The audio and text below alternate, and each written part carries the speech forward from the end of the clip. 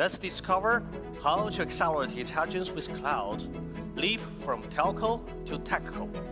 Carriers has clear expectations for the cloud. First, the network is their core. They want to enable industries or especially businesses with their network. Second, for consumers, they want that one SIM card can serve them for the life cycle.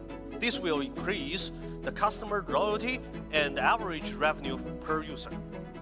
Third, they want to unlock the potential in home services. They are eager to connect more home services and make them a new revenue source. To meet this needs, carriers need to make 3 big waves. First one, go cloud.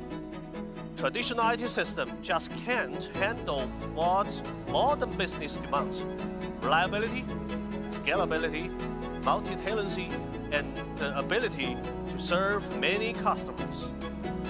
Cloud-native infrastructure will be their solution. Second, go smart with the cloud. Let's embrace AI.